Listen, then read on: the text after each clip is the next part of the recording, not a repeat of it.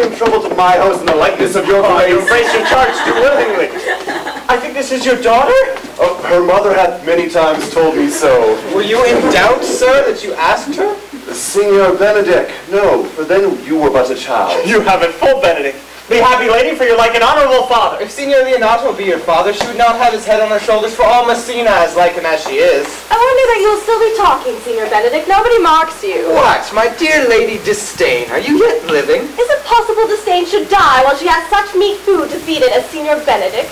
Courtesy itself does convert to Disdain when you come in her presence. Then is courtesy a turncoat? But it is certain I am loved of all women, only you excepted.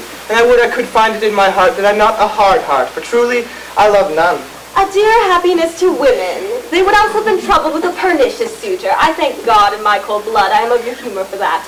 I'd rather hear my dog bark at a crow than a man swear he loves me. God keep your ladyship still in that mind, so that some gentleman or other may escape your predestinate scratched face. Scratching could not make it worse, and 'twere such a face as yours would. Well, you are a parent teacher. A bird of my tongue is better than a beast of yours. I would my horse had the speed of your tongue, and so good a continuer. But keep your way in God's name. I have done. You always end with a jade's trick. I know you of old. That is the sum of all, Leonato. Good Signor Claudio and Signor Benedick. I tell him we shall stay at least a month, and he heartily prays some occasion may detain us longer. I dare swear he's no hypocrite, but prays from his heart. If you swear, my lord, you shall not be forsworn. Let me bid you welcome, my lord. Being reconciled to the prince, your brother, I owe you all duty. I thank you. I'm not of many words, but I thank you. Please that you lead on, your grace. Your hand, Leonato. We'll go in together.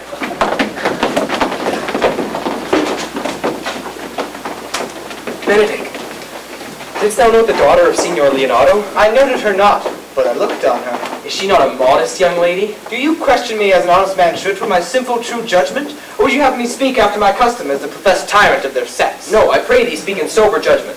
Why, methinks she's too little for a high praise, too brown for a fair praise, too small for a great praise. Only this commendation can I afford her, that were she other than she is, she were unhandsome. But being no other but as she is, I do not like her. Thou thinkest I am in sport. I pray thee, tell me truly how thou likest her. Would you buy her that you inquire after her? Can the world buy such a jewel? Yea, and a case to put it into. But speak of this with a sad brow. Come, in what key shall a man take you? In mine eye, she is the sweetest lady that ever I looked upon. I see yet without spectacles, and I see no such matter. There's her cousin, and were she not possessed with a fury, exceeds her much in beauty as the 1st of May doth the last of December.